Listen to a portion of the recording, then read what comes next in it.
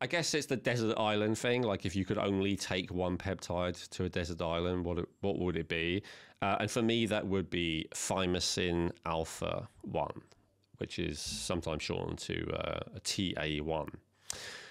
So why is it my favorite? I love Thymosin Alpha 1 because of its strengthening and regulating effect on the immune system.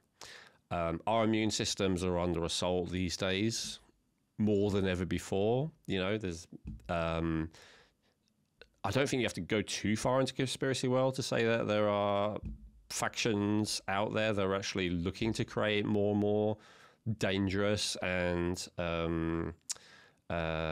contagious diseases, right? That's part of like a military approach for many countries. So the idea that we don't have to worry about our immune system in this day and age is foolish.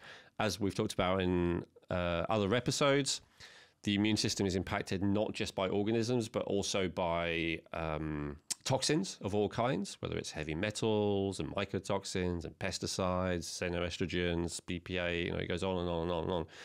All of those things are also negatively impacting our immune system. Stress is negatively impacting our immune system. So we have so much going on. What is Thymosin Alpha 1? It's basically the primary peptide that supports the functioning of the immune system. So a lot of peptides and hormones are basically going in there and like upregulating or downregulating. So one we've talked about, for instance, a lot is the thyroid. And basically more thyroid hormone means more mitochondrial activity. Less thyroid hormone means less mitochondrial activity. Well, it's pretty similar for this, for Thymosin Alpha 1 and the immune system. More Thymosin Alpha 1 means more immune system activity, more strength of the immune system. The main gland in the body that will produce Thymosin Alpha 1 is called the thymus. And the thymus is this little gland above the heart. And I say it's little. And the reason is that when we're very young, the thymus is actually a big, strong organ, which is, you know, really, I guess, creating and pumping up our immune system to begin with. And then there's a lot of speculation, which seems reasonable, that as we get older, that thymus really does shrivel away compared to before, compared to any other organ. It really gets a lot weaker and is producing a lot less Thymosin Alpha 1 as a result of that. And so because of that process, our immune system isn't working as well. Now, it's good to try and rejuvenate our thymus with all kinds of techniques to try and get our immune system creating as much as it can endogenously. But still, as we talked about at the beginning, if you want to cheat, if you want to optimize, either way, if you want to be the best you can be. So when would I take Thymosin Alpha 1? I actually take it frequently. I do it a little bit differently than what they say. They tend to talk about doing a high dose, you know, periodically, like every few days, or just taking it if you're concerned about an infection. My experience with it is that there's no like upper limit and there's also no tolerance. The only thing that could be said about using it a lot might be that it's wasteful, that you don't need it. But the way I look at it is that unlike with thyroid hormone, unlike with, say, testosterone, there really isn't such a thing as too much. And that's been borne out in the literature, that it hasn't been proven that, oh, if you take, you know, 10 times as much of this as normally people take, that there's any problem ever, even if you do it for a very long time. And I think that's for the reason I said, like, if the thymus was strong and healthy like it was when you were really young, it would be producing so much of this stuff.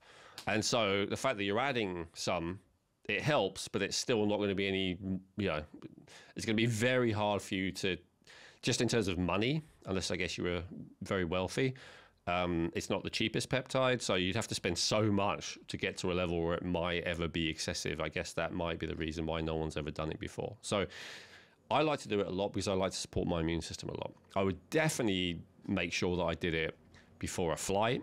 If it was possible to take it with me to wherever country I was going to, I would definitely do that as well.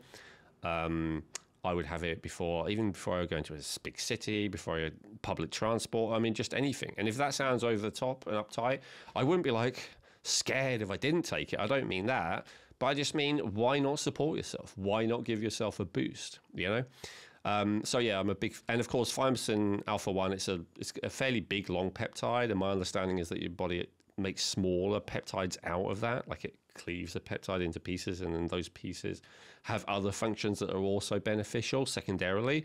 So even if you don't feel like your main immune system needs supplementing, I feel it definitely also has secondary benefits. So yeah, I'm a big fan of Thymosin Alpha 1. The only thing that really would hold me back from recommending it to a loved one or something like that would be potentially cost. Right, yeah, because I was going to ask if there are any kind of safety concerns or any space within, but I think you touched on it with dosing and things like that. But let's just say you've got somebody out there that's got an autoimmune disease where they say, well, wait a minute, if I've got autoimmune and you're upregulating and my immune system's already causing me damage, can you speak to that? Yeah, it's a great question.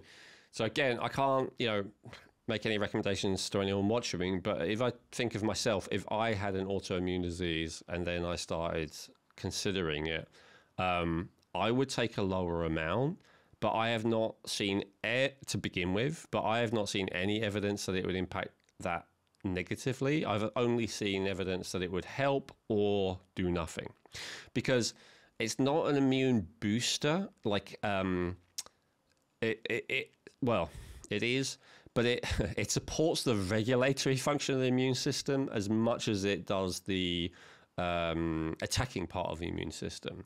For want of a better word, a lot of the different interleukins and the different constituents of the immune system, they're kind of divided into either those which are actively, aggressively seeking things to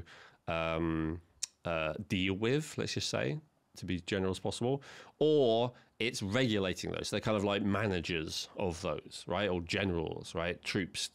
Let's not create too many troops. Let's not send too many that way. Let's not have them attack that. That's actually a piece of human tissue. You shouldn't be attacking that, guys. So it's almost like a manager. And so Thymosin Alpha 1 supports both the regulatory and the strengthening of the dealing with, let's say, attacking function. Although it could be, it's not necessarily attacking, because it could be, dealing with waste products and stuff like that. But yeah, the type that's actually doing stuff, the type that's regulatory gets just as much support. So for instance, I would feel much better about using this if I had an autoimmune disease than I would about using, let's say, echinacea, which is much more of an immune stimulator. Anecdotally, I'll say from my experience as well, I've noticed when taking it at the beginning of some kind of infection that it actually makes the symptoms worse, sometimes for a few hours, which I interpret as, strengthening the fighting part of it.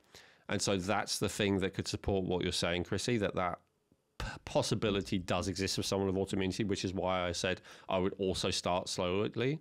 If I had autoimmunity, I would start at a very low dose and then build up and make sure that I wasn't having a reaction to it. But then I found that after that initial period, then with any kind of infection, it's the opposite. It actually makes the symptoms become less. So for me, it seems to only make symptoms worse during the first part of an illness when an infection is first there. So it's possible. I think it's unlikely. And as I said, none of the literature supports that it would be an issue, but I would still be careful. Are there any kind of different forms, or if somebody's looking into this, that, is there a best form, or is there just one type?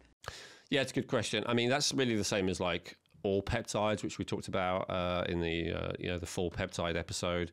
But I will say this type only works as an injectable. You can't use it as a nasal spray and all the rest. And that's one of the other reasons it may be off-putting to someone. Obviously, if I was stuck at a desert island and there was not access to safe ways of administering it, it wouldn't be my choice. I'm kind of, presuming that. And I think that maybe on a practicality wise, one of the reasons why people often recommend to do, say, 2 doses a week rather than every day, because, a lot of people don't want to have an injection every day. And in fact, I don't have an injection every day. I do it kind of just based on when I feel like it now. Although for a while when I needed to support my immune system, I was doing it regularly. So Elwin, what dosages would be recommended for Thymosin Alpha 1? Obviously, I can't recommend anything, but I'll say from my perspective, I would use around 0.5 milligram per day if I wanted to support my immune system, for an ongoing reason. If I were faced with, an imminent infection, maybe someone in my house has got something or whatever, then I might do 1 milligram, even 1.5 milligram a day. But again, as I said before, the main rate limiting one of this to me is really cost, rather than that you can ever necessarily overdose. As far as I've seen, please correct me if you've seen any evidence to the contrary in the comments. But yeah, that's a good amount. Between 0.5 and 1.5 milligrams.